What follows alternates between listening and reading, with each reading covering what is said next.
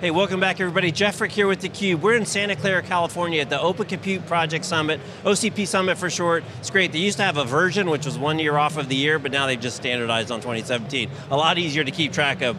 We're excited to be joined by our next guest who represents a company that's been playing aggressively in open for a long time. You may or may not have known that. It's Justin Hotard, VP and GM, Hyperscale and OEM Solutions for HPE. Welcome, Justin. Thanks, Jeff. Great to be here. Absolutely. So, for folks that aren't as familiar maybe with the open source kind of background and ethos at HPE, give us kind of an update as to where you guys play, why is it important to HPE? Sure, I mean this has actually been a significant part of our business for a few years now, and we obviously have a huge install base in enterprise, and a lot of what you see as traditional infrastructure are ProLiant products and 3-part flash platforms, but we saw the opportunity to move into open because we saw this is a different way to service new and emerging customers.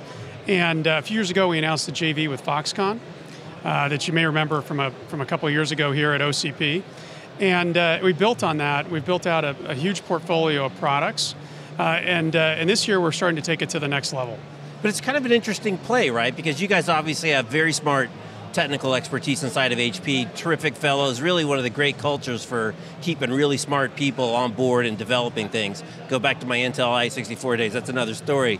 But open is different, right? Because now you're basically conceding that all the smartest people are not necessarily inside your four walls, and it brings a different type of innovation that you can't get when you just keep everything closed. Yeah, that's right. I mean, I think actually it's a great synergy for us because we have some of the best and brightest engineers in the world, as you highlighted, but we're shifting that focus from just building our own systems to leveraging this open ecosystem. And truth be told, we've been doing that for years. I mean, the ecosystem we've cultivated in x86 and even going back to mission critical, which you mentioned.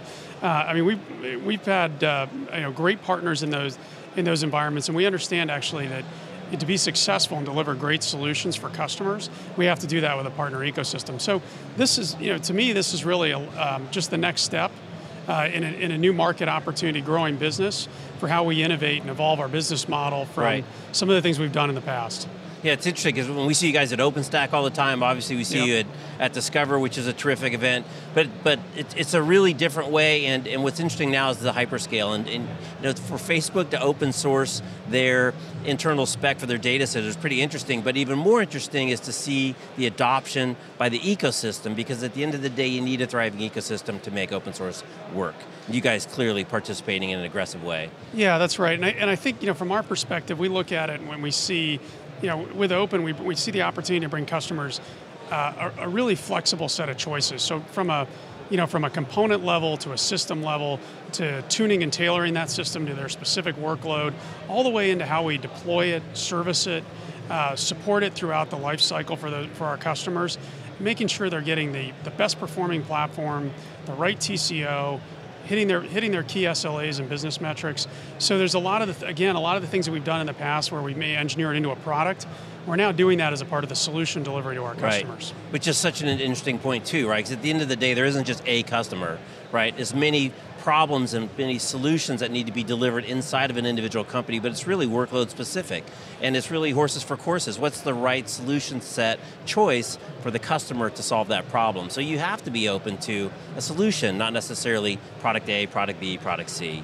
That's right, and I think if you look at our activity over the last few years, both organically and even through acquisition, we've been really aggressive in making sure we build out the broadest portfolio of tailored solutions for individual workloads. And so I think open, as we look at it, it's really a part of that journey, right, and a part of that evolution. We're hitting the accelerator on it. We're excited about a lot of the things we're doing and building that complete solution stack for customers. But it fits right in with our leadership in HPC through the acquisition of SGI. Some of the things we're doing in hyperconverged, emphasized by the acquisition of SimpliVity and our HC380. So it's really complementary. And again, what we want to be able to do for any of our customers, traditional customers, or our cloud service provider customers, is be able to give them exactly the choice to buy what they need, how they need it, and implement it and operate it with our support in whatever manner fits their business model best. It's perfect, give them the choice. So, last thing before I let you go, I know you're giving a talk later today for the folks that aren't in Santa Clara. What's your talk about? Give them a little preview, plug. Yeah, we're going to talk a little bit about just some of the things we just talked about, what we're doing to really extend our leadership in open. You know, we think we've got a great platform, the best platform in the business to be able to help develop, deliver solutions, both early on in a business's life cycle and at scale in this space. And so I'm going to be talking a lot about that and how we can help. All right, well Justin, break a leg at your talk, and thanks for stopping by. Great, thanks Jeff. All right, he's Justin Hotard, I'm Jeff Frick. You're watching theCUBE from Open Compute Project Summit 2017 in Santa Clara. Thanks for watching.